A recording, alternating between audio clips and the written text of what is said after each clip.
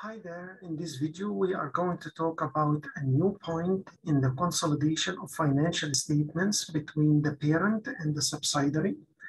In the previous examples, I was trying to explain to you how to calculate the goodwill and the gain, and how to record the goodwill is either as a one amount in goodwill account or distribute all the gain among all the accounts, and the remaining balance will go to the goodwill. In this last video, I'm going to talk about some issues in the consolidation. And in this example, we need to calculate the additional paid-in capital and retained earnings of a parent company.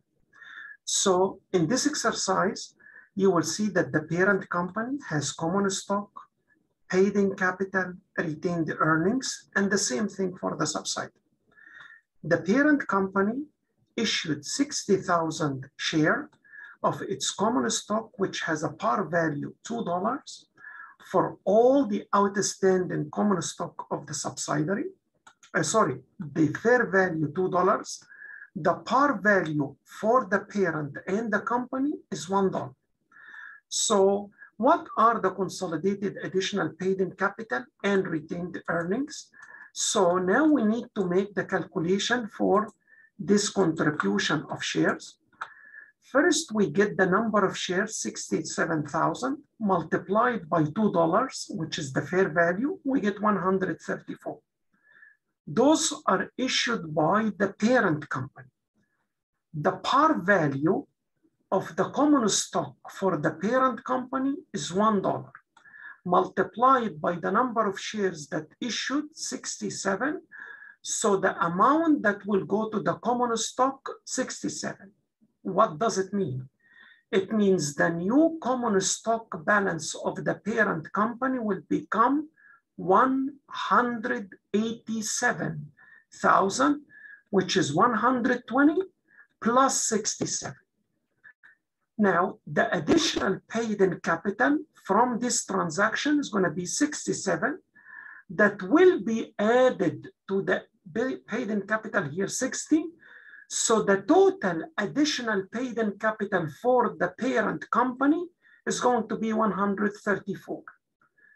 So what shall we do with the common stock or additional paid-in capital and retained earnings of the subsidiary?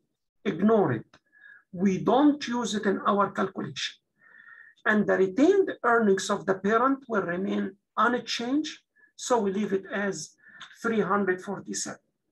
Now let us move to the last example, where we get here the full picture.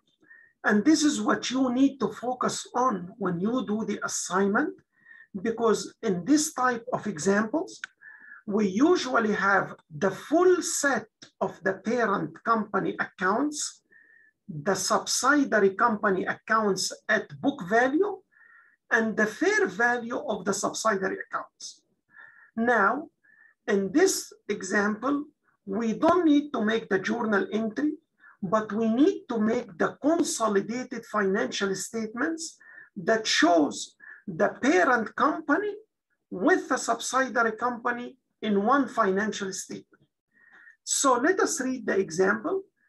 It says the parent company acquires the subsidiary outstanding stock by paying cash of $405,000, issuing shares of 10,700.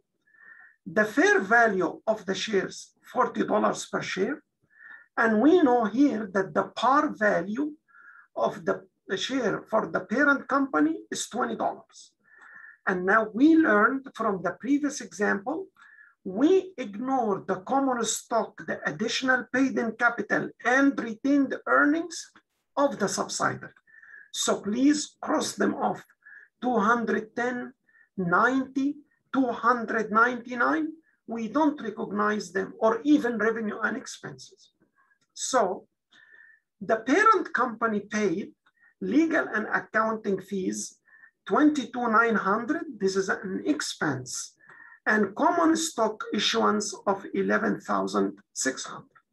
So how do we make the consolidated financial statements? Number one, you need to make the acquisition journal, which is done by the parent company. And we have seen it in the previous examples like this one.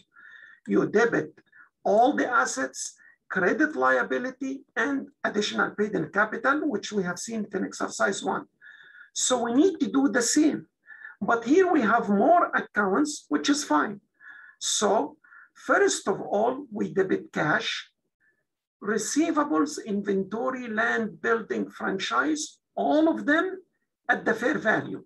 We get it from here. So all these accounts up to here, which is the assets, or including the franchise agreement, all of them will be debit at the fair value. Then the accounts payable, accrued expenses, long-term liability will be credit, and here they are the same.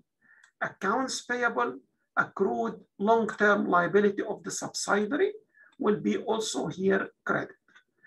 Now, the parent company paid cash and issued the stock. So the cash was 405. The number of shares issued, 10,700 times 40. This will give you the fair value. But we take this 40 and split it between 20 par value and 20 additional paid-in capital. And we put them here. So the common stock will be 214, and the additional paid-in capital 214, and the cash will be 420. Then we add all the debits, all the credits. The difference between them will be the goodwill. So we don't know the goodwill until we make the journal. Now, we need to make the consolidated balance sheet where we put here the inventory, the parent, the subsidiary, and the total. But look here, it's 269,900, which is, so yes, here it is the fair value, the inventory fair value. So in this consolidation, I didn't put all the accounts, but I'm trying to show you a selection of the assets accounts. So you don't see cash or receivables here. We start by inventory. So we take the parent, the subsidiary fair value, we ignore the book value, and then we put the total. The same thing for land, building, franchise, and then accounts payable, accrued expense, long-term, and then for the common stock, we don't acknowledge the common stock paid-in capital of subsidiary. We take it directly from the common stock here of the parent. So we get the common stock plus the issuance of the new common stock, which is 214. So when we add 214 common stock plus 660, we get 874. The same thing for additional paid-in capital. We get 70 plus 214. But remember, we paid 11,600 for stock issuance. We subtracted from the additional paid-in capital. So the additional paid-in capital will be the parent company paid-in capital plus the new amount minus the cost of issuing common stock. Then the next one, retained earnings. Again, we take the retained earnings here of the parent company, 430, and this would be the beginning. But how do we get the retained earnings of the ending? We get the beginning. The revenue and the expenses are only for the parent. So the beginning 430 plus revenue 1,030,500 minus expenses, and then minus the cost, sorry, the services, the legal and accounting fees, 22,900. And then we make it, I'm sorry, this one should be 967, not 989. So, oh, I'm sorry, no, this one we get 900 because here we add up the 22,900. We put it here. So we get the retained earnings, 470,600.